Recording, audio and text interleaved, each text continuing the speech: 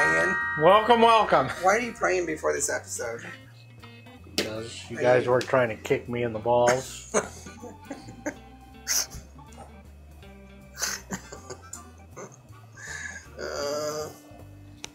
Cheers, everybody. Welcome, welcome. Welcome to another episode of Bourbon and Booze, where we like to explore the wonderful world of whiskey. And it's a Thursday, I believe.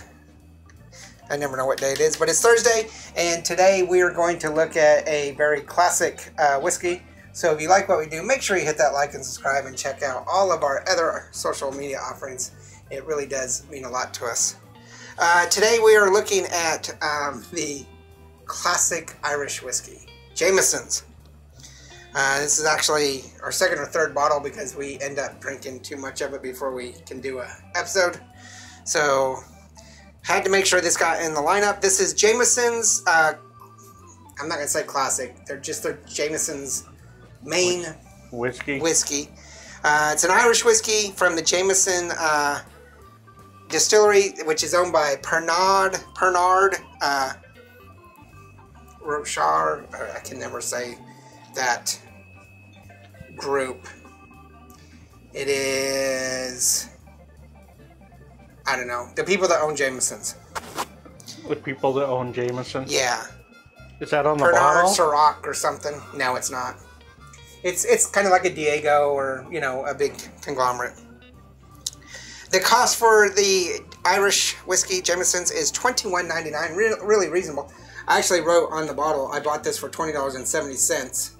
I try to write, you know, whose bottle it is, because Cody keeps some of his up here when we get it and the price. Proof 40% 80. 40% ABV and 80 proof, and it's aged for a minimum of 4 years. And Jameson is famous because they're triple distill their whiskeys. And triple I'm distills. Gonna go out on a limb. Sure you are. And I have no research, but I think a couple months ago in the United States,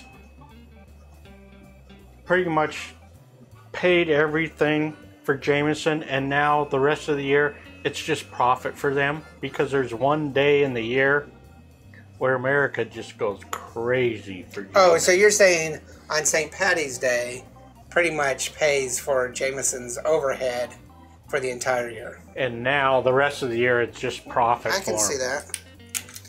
Alright, just like I can see that the Kentucky Derby probably pays profit for a lot of the... yeah. So I guess we need a really good Islay Scotch Day here in the U.S. Yeah. Okay, so this is your classic Jameson. At $21.99, it's going to be a 3-barrel on cost, barely. It could probably, in your local area, be a 4-barrel, as you could probably get it under 20 bucks. And I've seen this on sale before for under 20, so. Oh, yeah. But it is a 3-barrel for us. So let's go ahead and do our review. The week before St. Patty Days, where I lived before in Phoenix, you go in the grocery store where you can buy liquor. He always wants to put that jab in Texas. Every time this is cheap. Okay. All right, so let's go ahead and do our review. Smells like an Irish whiskey.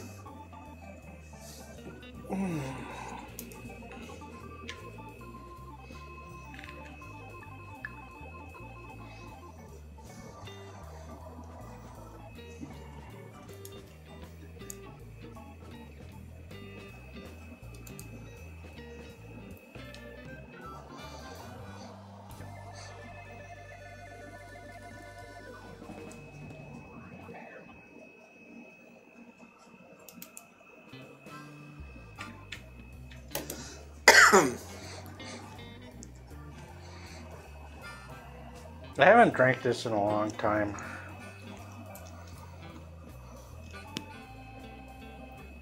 The aroma is very, very mild. Yeah. Okay, so for cost, $21.99, that makes it a 3-barrel. We are identical across the board, 3s straight across, so this is a 12 rating, which is going to make it a 3-barrel overall. For aroma, we each give 3. What do you got? I got a little bit of malt, And there's a little floral, but it's really got just a... It doesn't have a bold aroma at all. It's very neutral aroma, I think. Okay. It's got COVID. I find it does have aroma. I think it's a little spicy with some hints of vanilla. I'm actually getting hints of rye. That spiciness of the rye. Very familiar aroma of rye whiskey is coming into this. But I can tell that this is an Irish whiskey. I can tell that it's more of a pot stilled rather than a column stilled, just because of the richness of the aroma. It may not be overpowering like you say, but it's kind of got a richness to it. I also get a little bit of fruity aspects to it, thinking more like apricot. I don't know if apricot's a fruit or a vegetable. I think it's a fruit because it's on a tree. Fruit. So it's a little bit of an apricot aroma to me. For flavor, we each give it a 3. There's a little bit of like a little coffee, a little bit of chocolate, a little herbal tea. Nothing really. You're throwing the stuff in there. It's going to be so much stuff I have to put under the aroma. It's just not really like.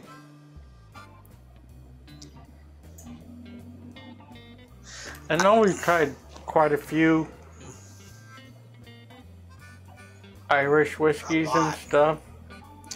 And I know this is going to piss people off, but I think this is like the margarine of Irish whiskey. Okay. So yeah, it's a little bit medicinal to me. Got that little medicinal aspect to it. It's tangy and tart. I'm getting banana and apricot. It's kind of just a generic all-around flavor, but I think it's unique enough in the whiskey world that's why people like Jameson so much, because they think that's the quintessential Irish whiskey. Yeah, and I'm not saying it's not bad or anything. It's not bad. You're not saying it's bad. I'm not saying it's bad. Okay. I'm not saying it's... Yeah. Because you said you're not saying it's not bad. That means it's bad. No, it's not bad. It's not a horrible whiskey. I mean, I like it. It's probably our 3rd bottle we've gone through. Yeah, it's pretty good, but it would not be my go-to choice. Oh, no. Rider's Tears. Hellcat Maggie, which is way cheaper, I like a lot more. But if I went over to somebody's house or something, and they said, you want a Jameson, or... Oh, yeah. If you're going out to the places you go, and I don't go anywhere, but... I just think that if you're going to get into Irish whiskey, you know... And if somebody says, you want a shot of... I'd be like, okay. If you're going to do Irish whiskey, why don't you branch to something like Rider's Tears? Yeah. Or, you know, there's a whole bunch. Green Spots, the Spots, Red Breast. There's just so much. Proper 12. I mean, there's a lot of good Irish whiskeys out there rather than just Jameson. For bite, just a little bit of lingering back bite, but not really. So that's why this is a 3-barrel average rating. Not bad. For the price, it's definitely worth getting. Have on your bar. I can kind of see why it's like probably the most popular Irish whiskey in America, because it's just... Well, I think it's the most popular Irish whiskey in the world because it weathered the Irish whiskey collapse, where they pretty much collapsed into really 3 different distilleries throughout the late 20th century, where Irish whiskey used to be king of all whiskeys in the 1800s, even earlier. It pretty much lost that after World War II and completely collapsed, and it's just now coming back. It's kind of like the Canadian whiskey, where those industries just collapsed, and Jameson was able to survive it, and I have a really good marketing campaign. So, oh yeah, it's like you go to the liquor store and there's some little gal sitting there pouring you some Jameson. I've never been to a liquor store where some little gal's pouring me Jameson. Yeah, we tried that that beer. Their stout? Man, Yeah, that was years ago. But I'm saying they're still there. Okay. She's not the young old girl now. She's an old girl. You're so awful. All right, tell us what you think about Jameson. Tell us what you think about Andy's, sexist, chauvinistic ageism. Tell us what you think about Jameson, any other Irish whiskeys. Check out the other Irish whiskeys. There'll be a link for the playlist for Irish whiskeys. Check those out. Tell us what we need to do next. We do have several coming up. I think Red Bass 12 we haven't done yet is coming out, and a couple others. Just tell us what you think. And make sure you hit that like and subscribe. It means a lot to us. Check out Instagram, Facebook, Twitter, and all of our merchandise. And we will see you next week. Remember, there's no bad whiskey. There's only good whiskey and great whiskey. This and is this pretty is good decent. whiskey. Yeah. Cheers. Laters.